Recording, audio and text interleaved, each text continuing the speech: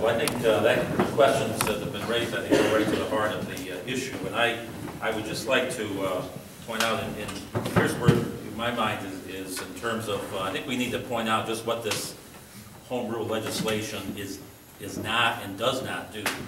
Number one, it does not propose that local governments regulate the gas drilling industry. That's clearly a function of DEC and the state government. And in terms of any involvement on my part in home rule legislation, I can assure you it's not a plot to kill the gas drilling industry in New York State. Admittedly, there are those who would attempt to use it as such, but that's certainly not my motivation. My motivation is to give a voice for local governments, to have that voice respected at the state level as they permit gas wells and go forward with this activity here in New York. Now, this home rule, as has been pointed out, this is a well-established principle in New York State law and, in fact, our Constitution. We are a home rule state. In terms of legislation before us here, there are many states that I can point to that have plenty of gas drilling that are home rule states. Someone once told me recently that Governor Rick Perry from Texas would sign this home rule legislation. Does not kill the industry. But what it does mean, admittedly, is folks like you've got to keep in touch with your local officials.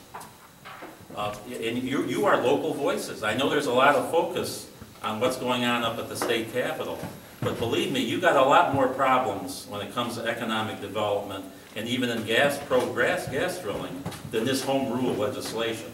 We're going to see bills next year that would do away with compulsory integration. You talk about tying up an industry. If that law, which was intended to be fair to all property owners, if that ever got thrown out the window, you'd have serious problems.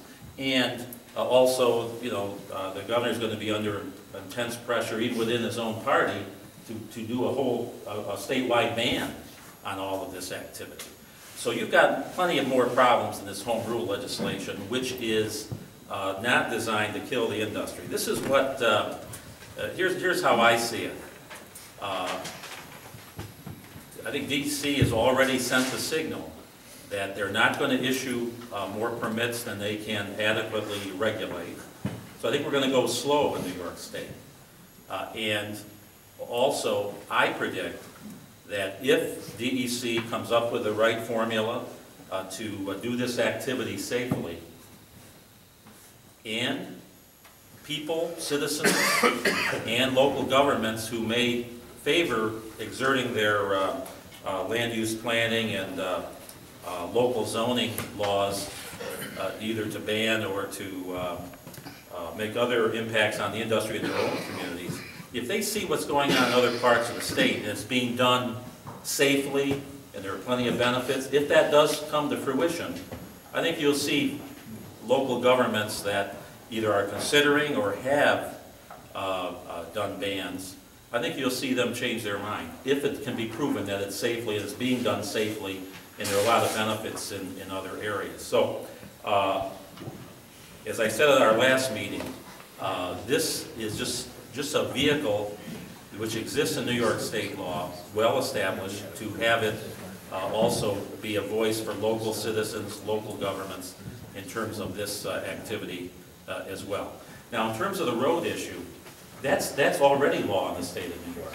And you're absolutely right. If industry folks, any industry or any business, if you don't keep in touch with your local officials and have your voice heard there, you can get you can get blocked out of what is today a normal business activity.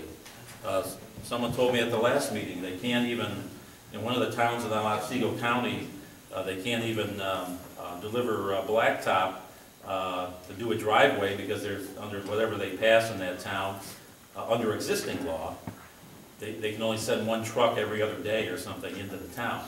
And so, I mean, that obviously is an unintended consequence of existing law, which you've got to keep in touch with your local officials to avoid. So